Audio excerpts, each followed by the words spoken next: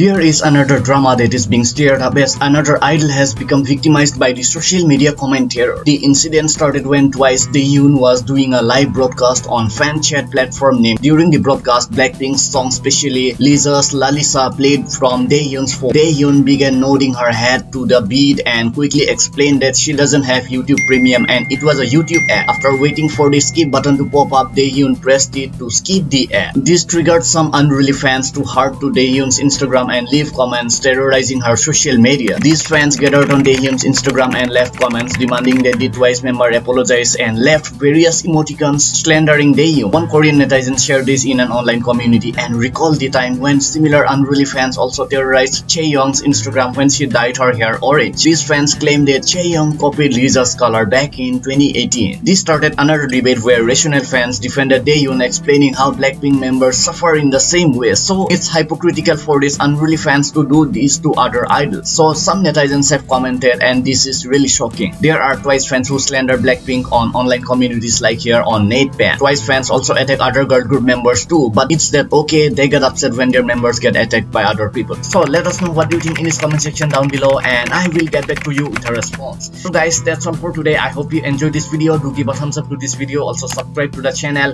hit the notification bell, because this really makes me motivated to make new videos for you. So if you want to know what happened with Lee Jong-suk during his fan meet, then do watch this video right now.